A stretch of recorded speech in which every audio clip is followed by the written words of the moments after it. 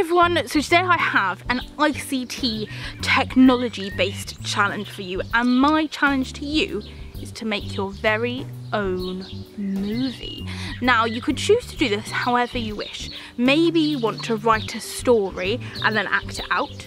Maybe you want to take a story you've already written and then create a movie, a film around that. You may wish to use puppets. I saw Amelia in school yesterday and she was making the most amazing fish puppets. So maybe she would like to act out her story using the fish puppets.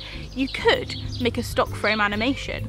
Now, you may be wondering, what is a stock frame animation and how can I make one? Well, I'm going to show you one that Sophie made and sent to me this week because it's absolutely fantastic. So let's go and see Sophie in animation.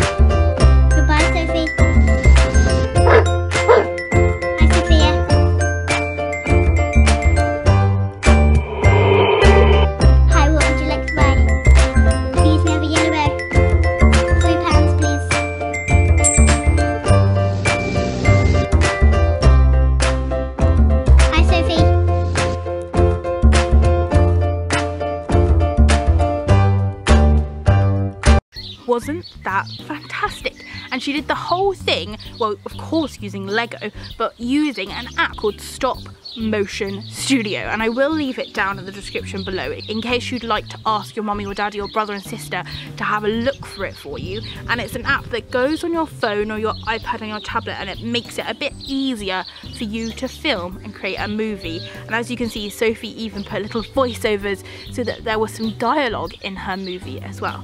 Now you don't have to do a stock frame animation. As I said, you could do puppets, you could dress up and act it out, you could just draw lots of pictures and put them all together. I would just love to see you having a go at broadening your technology skills and seeing if you can make your very own movie. So a big thank you to Sophie for sharing that idea with us. It is a fantastic example of what I would like you to have a go at doing. So thank you very much for watching. If you do have any questions or comments for me or for Sophie, please do leave them down below, and we will see you really soon. Bye!